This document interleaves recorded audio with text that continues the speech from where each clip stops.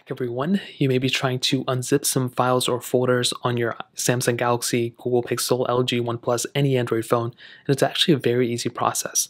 The first thing I'd recommend doing is to make your way over to your Play Store and you want to download any unzip tool. In this case, we have this Unzip zip unzip tool.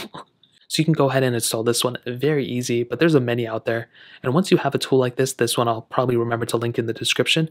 What you want to do is find that zip file. Now I downloaded this sample one from this website, so just a sample zip files. You can go ahead and you probably have an actual zip file you want to use.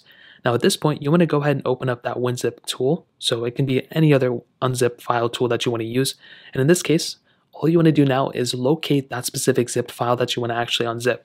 So in this case, I have this downloads folder icon right here, not this one right here. And as you can see, my zipped file is right there. So all I have to do now is go ahead and click on that zipped file option right there. And it's saying, I would love to try here sample audio. I guess this is the sample text that's within it. So all you have to do here is pretty much click on once you see that zip file, you want to go and click on the three dots right next to it. And you can see a couple of options. You'll see unzip to here, unzip to, and a couple other things. In this case, I want to go ahead and click on unzip to here. So I'll go and click on unzip to here, and you can see that zipped file is now a regular folder as before. So all I have to do now is click on that regular folder, and I'll get into this option. So now all you have to do is pretty much, you can even make your way over to your sample file browser that you use and that's built in with your Google Pixel.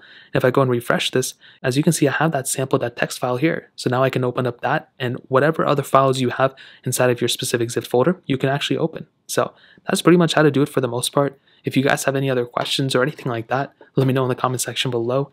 Hit the like button, that would mean so much, but definitely hit that subscribe button. More importantly than everything else, I love every single one of you guys. Hopefully I'll catch you guys in the next video. Peace out till then.